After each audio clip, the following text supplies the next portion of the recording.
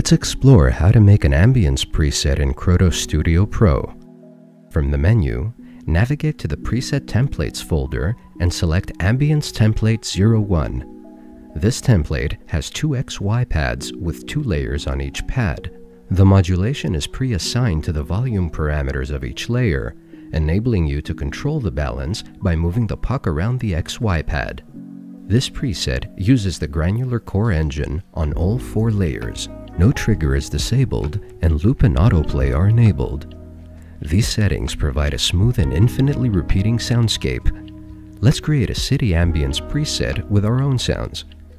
Looking at the factory preset in Krotos Studio, we have skyline, traffic, sirens, and horns across the 4 layers. Let's find something similar from our own library. We'll use some city noise with some highway traffic as our first layer. Next, we'll add some crowd noise or walla for our second layer. For layer 3, let's add a passing helicopter overhead. And for our 4th layer, we'll add some police sirens.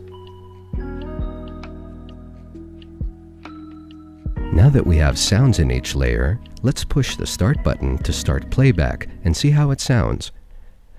Because the template preset has the volumes pre-mapped for our 4 layers, we can simply start our performance. We can move the pucks around within the XY pads to find a suitable balance between the 4 layers. We can also perform the sounds to our video footage as it plays back.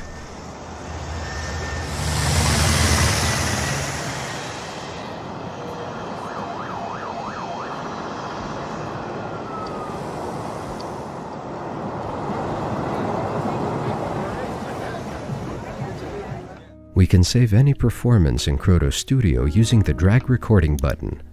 Simply click and drag from the button to anywhere you like. This could be your computer desktop, your sound effect database, or directly to your project timeline. Once you're happy with your preset, you can save it by clicking the hamburger menu and selecting Save Preset. This will open the User Presets folder, where you can name the preset and then save it. When you wish to use it again, open the menu again and select Load User Preset.